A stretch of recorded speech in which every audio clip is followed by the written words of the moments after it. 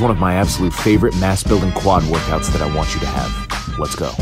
First, high bar squats with your heels slightly elevated. Keep your knees driven out in the direction of your toes and your hands as close as your shoulder mobility will allow for.